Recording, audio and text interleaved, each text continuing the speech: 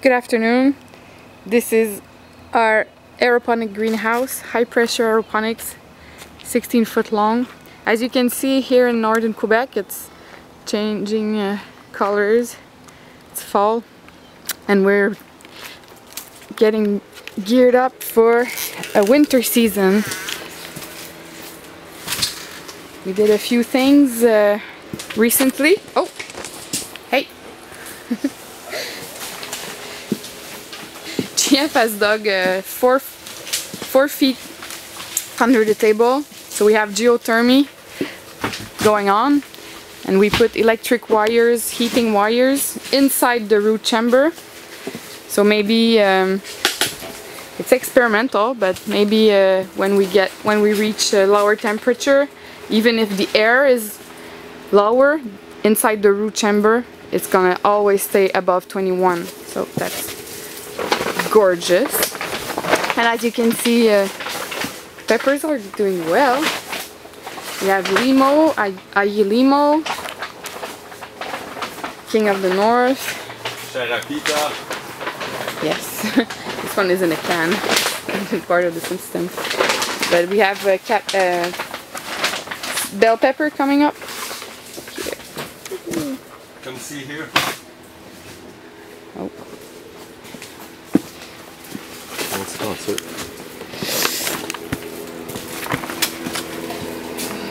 voit pas grand chose. It's dark. Oh, here. Let's see. That's under the table.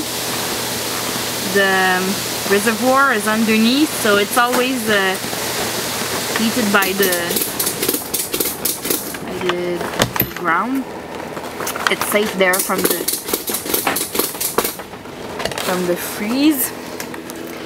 The whole table can go up and down like this.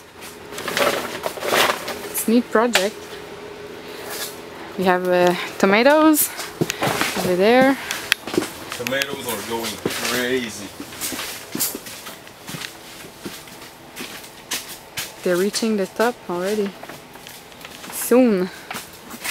Et ça, il y en a un peu partout. Il y a ceux-là, check ceux-là. So cute. Normally we attach them in commercial use. I didn't buy those kits, so they're just like that. I always rewire them so they don't get stuck.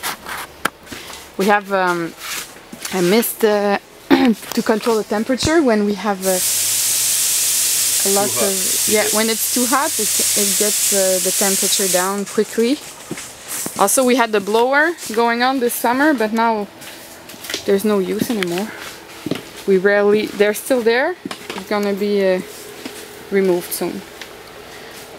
Well, actually, I'm gonna put a double layer and I'm gonna vent the outside soon. Yeah, this is only a single layer right now. Let's go see the other shop. The other shop is a bit more ready for winter, and we expect that it will last longer too. It's actually a shed that's been converted. We call it the Growshed or the Greenshed. I don't know, what do you guys think? It's the best name. So it's all insulated with R20. We have the aeroponic, high pressure aeroponic, the same technology we have on the other side. Here it's in a compact version, 2 shelves. And here it's all hydroponic rock wool. Tomatoes are doing so good. We're trying to wait before harvesting, but our kids are just munching on them so fast. It's so cute. It's a bit diverse. We have a few different genetics going on. The red cherry commercial tomatoes. Here, but also a few rustic ones. Yellow, like the pear. Pretty cool. Espelette peppers and bell peppers. Even up there, GF put them there. Hopefully he doesn't forget about them. Chili, cayenne actually. And also watermelons.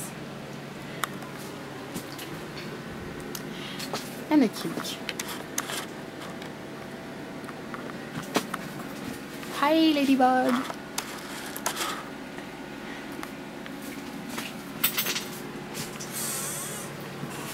So there you go. We'll give some news over the winter to see how far we go. Last year with a small solarium we did all winter. Now it's a huge project, 30 feet long. It's my next container. We also have the strawberry downside down there. Yeah, strawberries are going to sleep this winter. Thank you. Have a good one.